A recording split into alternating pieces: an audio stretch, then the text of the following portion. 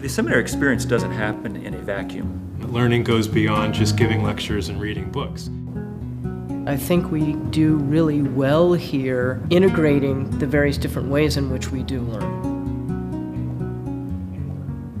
During the day, during the week, you can study, and on the weekends or in the evenings, it's a hop, skip, and a jump to some of the best powder in the country, to some of the greatest climbing in the country, to trail running, because we have the trail right against our campus. We have trout fishing right up against our campus here in the river. When you're biking or hiking, they're just things you talk about that you wouldn't. That doesn't happen in the classroom. Yeah.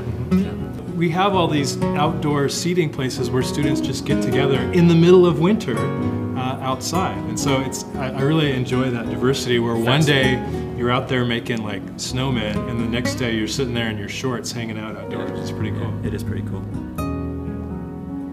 The Denver metro area, actually, it's historically been a really difficult place for the gospel.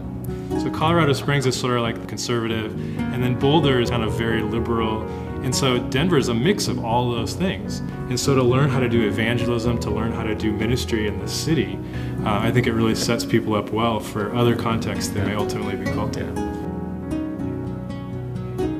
Denver happens to be a pretty important stop when it comes to human trafficking. And if people want to get their hands dirty and really do ministry, let's get our feet wet, let's get our mind wet, let's just throw ourselves in. I don't think people consider cultural diversity when they think about Denver, but Denver actually resettles more refugees per capita than California does. Really? Yeah, and so when I drive from here and just to my neighborhood, it's almost like I'm entering a different world.